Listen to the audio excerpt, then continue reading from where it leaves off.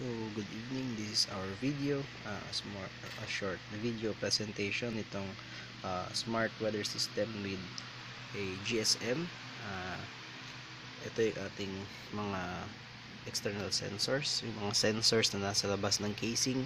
We have a wind direction sensor, we have a rain intensity sensor, and this wind speed sensor. So, basically, ito ay parang compass ito siya.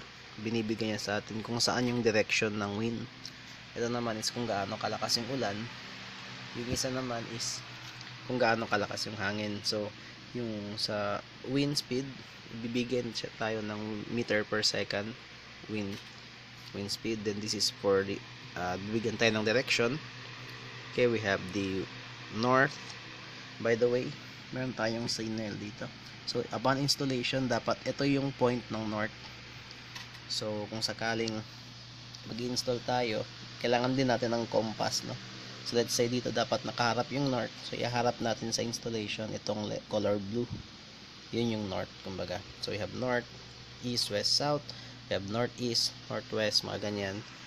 Actually, meron pang north, northwest, south, southwest, mga ganyan. So, that's actually part talaga ng compass. So, itong rain intensity sensor, actually a 3D printed module na pwedeng magbigay ng value in colors, no? So, kapag no rain, lalabas niya talaga no rain. Kapag medyo mahina yung ulan, mahina lang, so that's green. Then, medyo malakas, that's yellow. Then, kapag heavy rain talaga, that's red. We have also the wind speed. Okay. GSM SD card module. So, dito tayo nagda-data logging. So, sa data logging, kailangan natin ng correct time.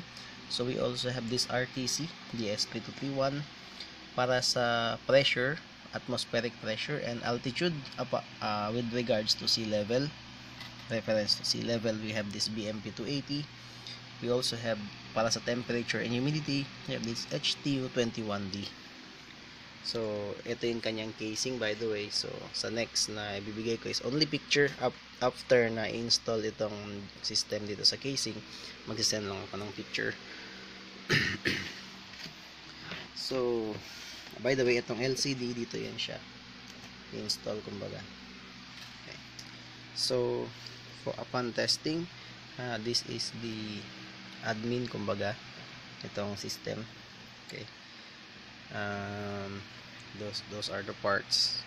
So, ito yung kanyang main power supply. It's actually 12 volts, 2 ampere. So, kailangan talagang 12 volts kasi itong dalawang sensor at saka yun are 12 volts rated. So, single power supply lamang para sa lahat na yun siya. So, sa installation natin, dito natin ilalagay lahat except sa tatlong to. Siyempre, dapat nasa labas to sila. This is 4 meters. Tawag dyan, shrinkable tubes. So, wala kang makikitang wire. It's actually very magandang tingnan. Very good looking, kumbaga, as part ng ating protocol na dapat walang makitang wire sa labas ng casing. So, to power it up, just power up. Saksak lang natin yan sa supply. So, kung gusto natin gawing solar, madali lang kasi that's already 12 volts. So, yung solar, alam natin na yung battery nun is 12 volts. So, direct connect lang. Direct connect sa 12 volts ng supply. But for now, without solar, this is the testing ng device. So, by the way, this is also equipped with a GPS monitor mapping. Although, since yung system din naman gumagalaw, pwede nating yun, nag-text na siya. Okay. Pwede nating i-iterate kung saan siya located. So, ipakita ko muna yung siya starting. So, before that, ito yung readings natin. Wind speed, weather yung pangalan, no? Hindi na kasi kakasya kapag nilagay ko pang weather station, konti na lang yung boxes. So, the temperature, relative humidity, pressure, this is altitude. By the way, this is in reference to sea level. Rain, sabi niya no rain. Tapos wind direction is east, southeast. Okay, yun yung meaning ng ESE, no? East, southeast. So, let's say, i-move ko to sa north, dun sa may blue. Tapos, lalabas dapat yan siya, north. So, pag i-move ko siya, let's say, sa kabila ng blue, which is dapat south. So yun, para naman sa wind speed, okay, ikutin ko na lang, no? Ikutin ko na lang. So makita natin yung reading niya dapat mag-change after a while. So naging 0.24 meter per second. Okay, so since nag-stop ako, magiging 0 yan siya ulit, meter per second. Sorry, yan yung kanina pang update na 3.7 meter per second. Yung inikot ko talaga siya kanina. So balik siya sa 0. Sa rain intensity naman, since ito yung ating rain gauge, so ang style ng rain gauge is yung papatak na ulan dito, parang sasaluhin niya kumbaga, tapos syempre mahulog dito sa may butas, tapos parang may tipping bucket yun siya sa loob. So since malaki yung area ng rain and maliit lang itong sensor, so kung mabilis yung tipping, means malakas yung ulan, marami siyang nahanap na sasagap dito. So susubukan kong i-simulate yun, mabilis na tipping ng tipping bucket. Okay, so ano ko yung tip ko yung manually yung sensor sa loob. So naging red siya. Pag binilisan ko yung tipping, meaning malakas, marami talagang tubig dito papasok, magiging red siya. So since I stop, okay, nag-stop, magiging green pa siya muna kasi then sabi siyang no rain. So parang ganun. So as for the others, direct ano na yun siya sa module. Okay, so ito lang talagang external sensors na kailangan nating explain. So let's say i-install ko yung system sa Mall of Asia. So ito yung GPS function, mapping function niya. Ito yung text kanina, no, ang system ay ready. Itong apat, by the way, is yung testing ko kanina. Okay. Now, as for the GPS coordinates, let's say mag-start akong install yung system sa Mall of Asia. So i-search ko yun. Ito yung coordinates ng Mall of Asia, 14.5352 at saka 120.9821. Yun yung latitude, longitude, by the way. Okay, so ang gagawin ko is, pag nag-install tayo ng system, once lang naman tayong mag-set, kasi after that, mare-remember na ng system kung saan siya located. And tsaka yung system natin hindi naman gumagalaw. Kung sakaling binagalaw, nililipat-lipat natin ng pwesto, hindi naman siguro every minute or every second. So pwede lang natin i-set by SMS. So to set kung saan siya in-install, ang command is GPS coord. Okay, if I'm not mistaken, that's GPS coord. Dito yun sa command list. Okay, so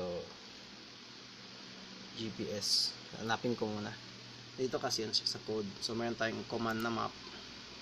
So meron din yung GPS coord. Okay, so mag-text ka lang doon ng GPS coord, tapos /, let's say ano yung 14.5352 14.5352 comma, kasi yun yung latitude, no? Yung next is longitude, 120.9821. so we have here 120.9821.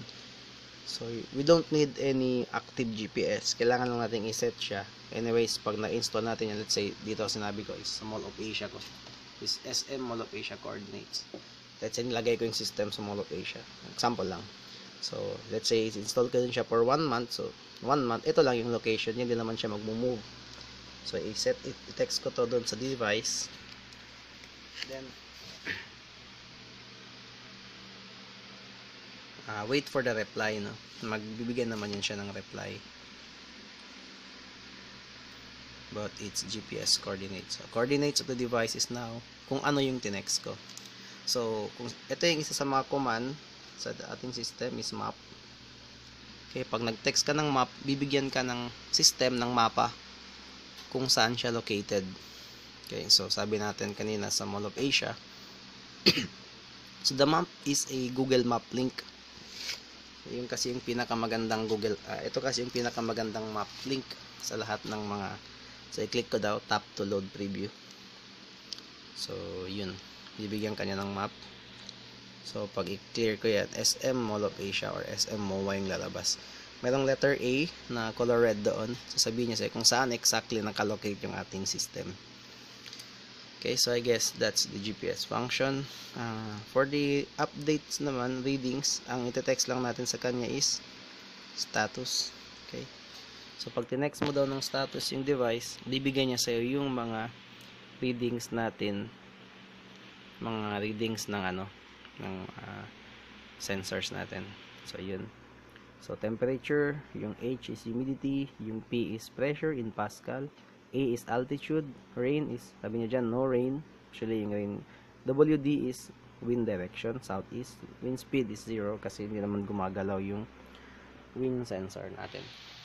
Okay, so by the way, as those happen, habang mangyayari yung mga features na yun, nagsisave pa rin siya ng ating nagda-data logging ang ating SD card every minute.